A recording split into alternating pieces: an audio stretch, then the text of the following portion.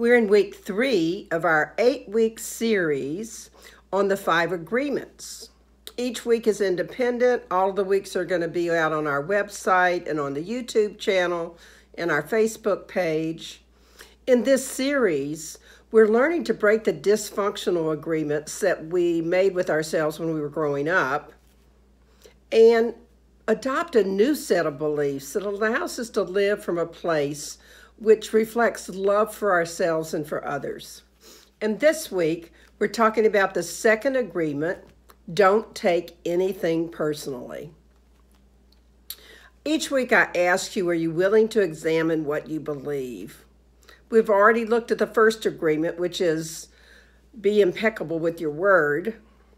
And today we're looking at not taking things personally, which basically means learning to take everything at face value and recognizing that when people share what they think, it's their truth, not necessarily our own. Not only that, nothing, and I mean not a thing, that other people do is because of us. What others say and do is a projection of their own reality. And when you're immune to the opinions and actions of others, you can avoid being a victim of suffering. And who wants to suffer anyway, right? So our series question about are you willing to examine what you believe is really important if we're going to overcome some of these beliefs. The question for the week is this: what is the one choice that you can make today to not take anything personally? Knowing that you are the best person on this planet to be you and choosing freedom, truth, creativity, joy, ease, and grace in all you do. One more time. What is the one choice that you can make today to not take anything personally? Knowing that you are the best person on the planet to be you and choosing freedom, truth, creativity, joy, ease, and grace in all you do. So just for a few minutes, let's take a look at what it means to not take things personally. Take a breath and think about something that you do better than anybody else you know. We all have a little part of us that knows that we do something great. How many of you actually answered being me? That's right. No one can be a better you than you can be. I'd like you to remember that the whole time that I'm talking about this second agreement. When people share what they think, it's their truth. They're entitled to their truth, but it doesn't necessarily mean that we have to adopt it. Ruiz says that when we accept the words of other people as the truth about who we are, that there's somewhere within us that we agree with what's being said. Now, somewhere within you, you're taking their truth as they know the truth of the entire world. Remember, nobody can be a better you than you.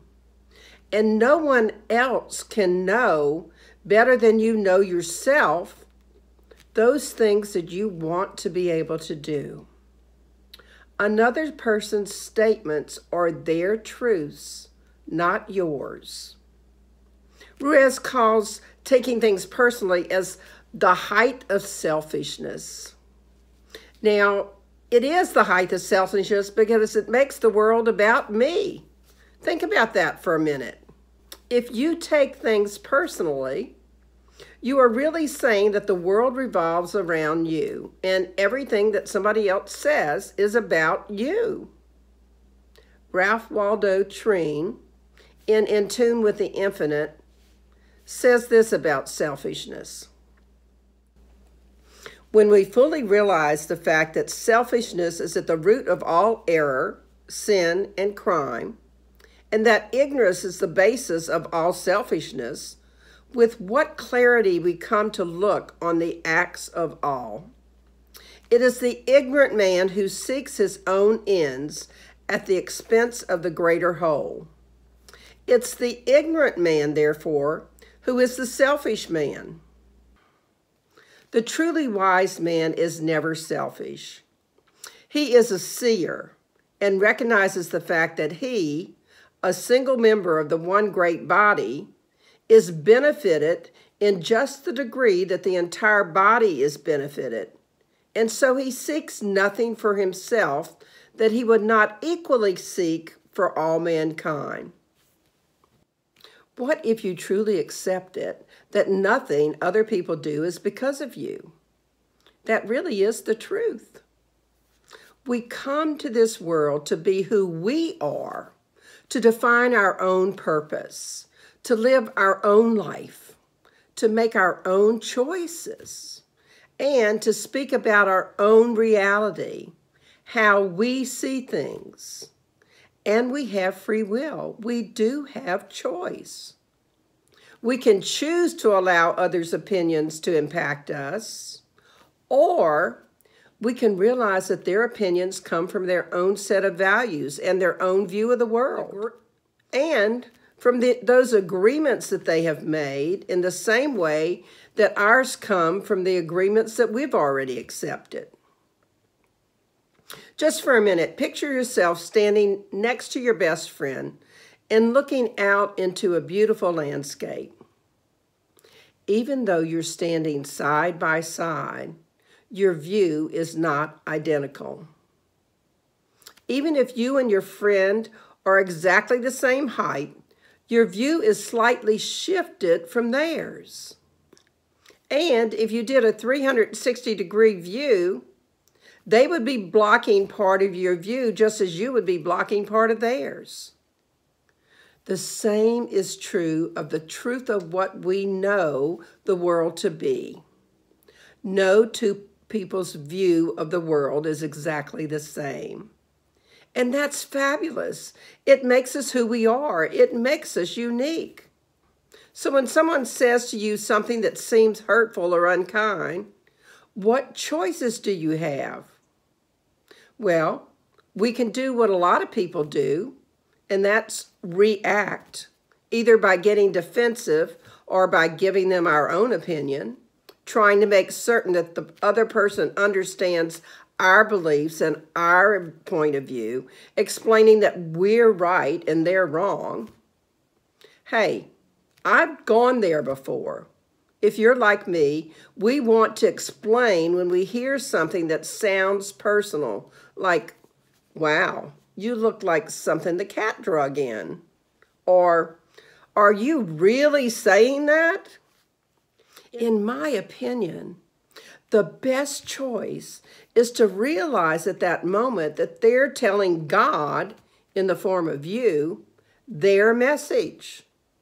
Now, do you really think that the divine, at any level and at any time, would believe anything less than greatness, anything less than unconditionally loving remarks?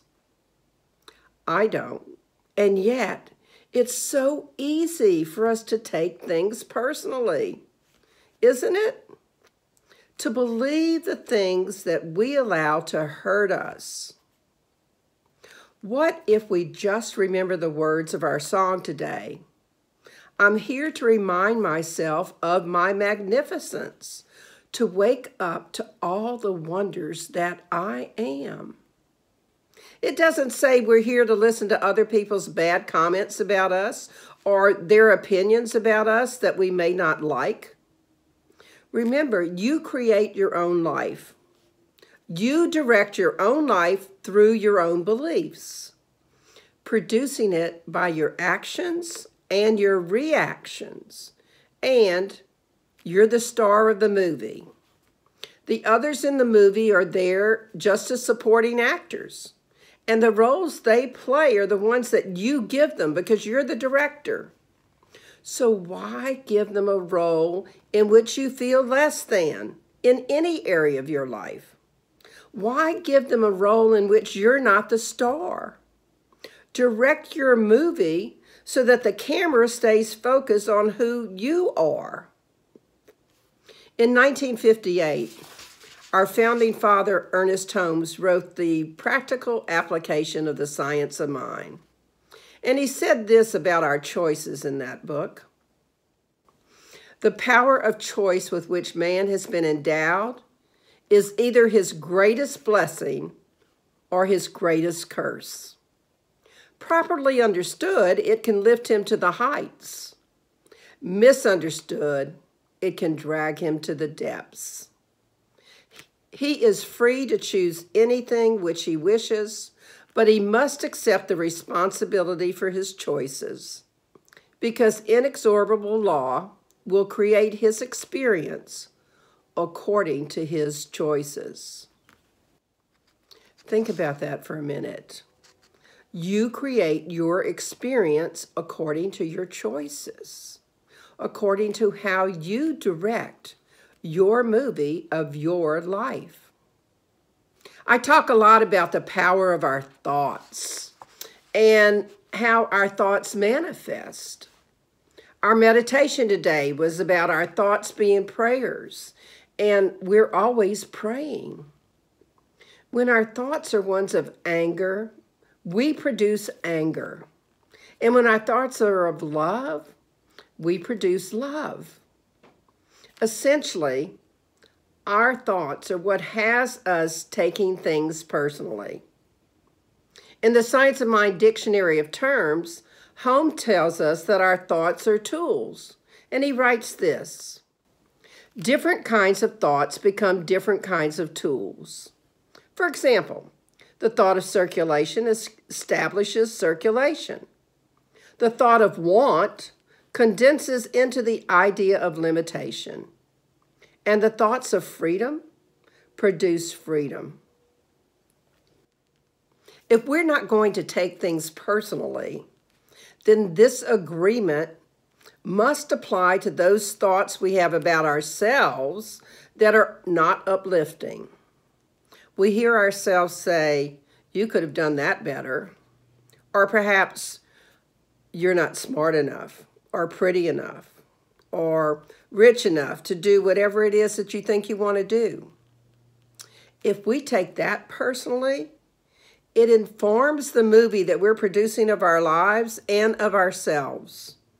And we end up producing a movie in which we separate ourselves from the truth that we are indeed individual expressions of the divine. And we're right back where I said we were earlier. The divine would never, ever accept anything other than seeing us as whole, perfect, and complete. God would never share our beliefs of lack or shame or guilt. And in The Science of Mind, Holmes wrote, "Nothing is real to us unless we make it real. Nothing can touch us unless we let it touch us. Refuse to have the feelings hurt. Refuse to receive anyone's condemnation. In the independence of your own mentality, believe and feel that you are wonderful. This is not conceit, it is the truth." Listen to that. In the independence of your own mentality, believe and feel that you are wonderful. It's not conceit, it's the truth. If we learn not to take things personally, we can reduce those thoughts of less than or not being good enough in some area and live a happier experience on this planet. When you become immune to the opinions of other people and actions of other people and of your own self-incriminations, you avoid being the victim of suffering. And like I said earlier, who wants to suffer? When we learn not to take things personally, we eliminate a lot of hurt and suffering because we no longer have a need to defend ourselves or explain who we are. In the Course in Miracles, Lesson 135 tells us, if I defend myself, I am attacked. The Course explains that we only defend ourselves when we feel we're being attacked, when we believe that our defense can change things. And that's folly. Defense comes from fear, as does taking things personally. Don Miguel Ruiz says this: taking nothing personally helps you to break many habits and routines that cause needless suffering. Just by practicing this second agreement, you begin to break dozens of teeny tiny agreements that cause you to suffer. I don't know about you, but I certainly am up for eliminating needless suffering in my life. And of course, it's a journey, not a destination. We all, at least occasionally, have those feelings of setting the record straight, right? Or perhaps even having our feelings hurt about something that someone said to us. The interesting thing is, we often take things personally and we misinterpret what was being said. I remember one morning I showed up at the office and I was talking to one of my coworkers about something that had happened at home. And much to my chagrin, she agreed with my partner. And I said, well, I just don't get it. And the interesting thing is, when she explained how she saw what it was that he said, rather than how I took it, it made a lot of sense. I could have gone the whole day very upset and hurt when it only took me a couple seconds to realize, oh, I took that personally, and it was just meant as a statement to give me information. Ernest Holmes, in this thing called You, reminds us the greatest gift life could have made to you is yourself. You are a spontaneous, self-choosing center in life. In the great drama of being, the great joy of becoming, the certainty of eternal expansion, you could not ask for more, and more could not have been given.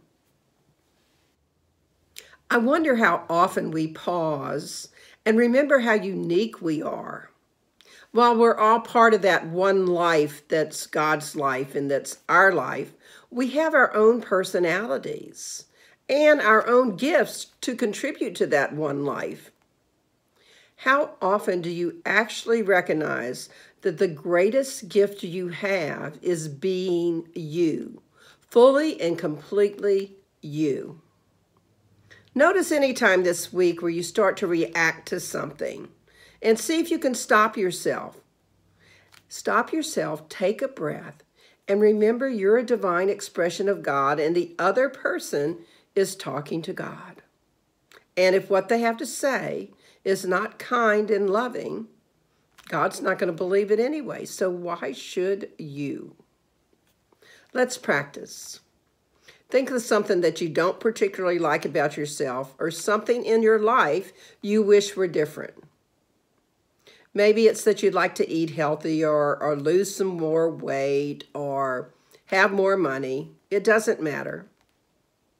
Now stop. Think a different thought. Take a breath. Remember that as a divine expression of God, you are perfect just the way you are right now. That's not to say that we don't want to begin to eat healthier or perhaps lose a little bit of weight. It just means not to be attacking yourself for as you are now. There's a book that's called What You Think of Me Is None of My Business. It's a great title and it's a great way to live life. Not only with other people, but with how we think of ourselves. Each night, I invite you to review the movie that you made for the day. And just notice, did you make yourself the star? What did you do with those supporting characters? And do it without judgment and with an open mind to learning where you can be a better producer of your life's movie, and perhaps what beliefs about yourself it's time to give up, and what things you don't want to take personally.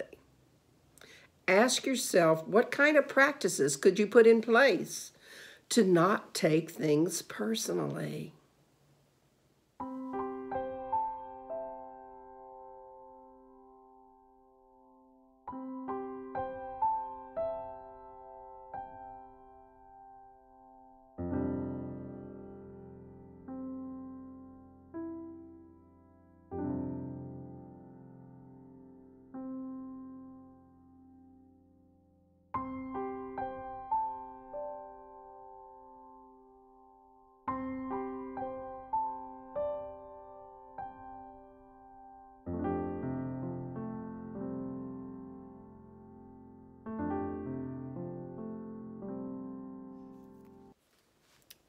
So in summary, decide this week to take what others say as their truth and not take it personally.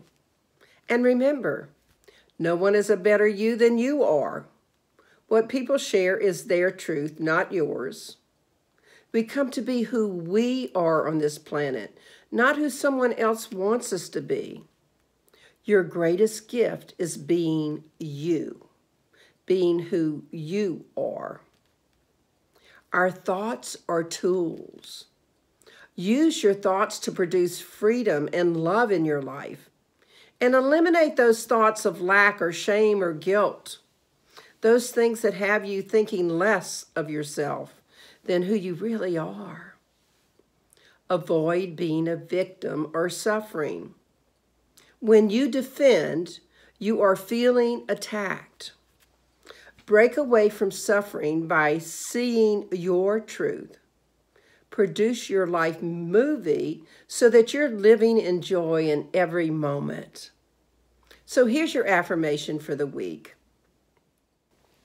How is it I so easily and willingly make the choice today to not take anything personally, knowing I am the best person on this planet to be me, and choosing freedom, truth, creativity, joy, ease, and grace in all I do. And your challenge for the week is to notice the agreements you've accepted about yourself and how you believe what others say or do is personal to you. Remember, when you take things personally, somewhere within you, you agree with what is being said. Somewhere within you, you are taking their truth on as your own. And no one knows you better than you do. So let's pray. Just recognizing the presence of Spirit that is right here where we are, that love and joy and freedom, that creativity of life, that presence of infinite intelligence and profound love. The fullness of Spirit that lives right in each of us, flowing through me, through you, as you. I know that I'm enough. I know that there's nothing anyone can say or do that can diminish me in any way. And I release everyone else from my opinions about them. I release myself from the opinions of others and from my own opinions that fail to acknowledge the good that I am. I'm free to be happy exactly as I am right now.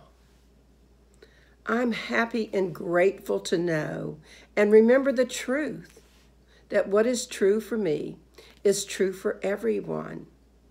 And I'm grateful for that freedom.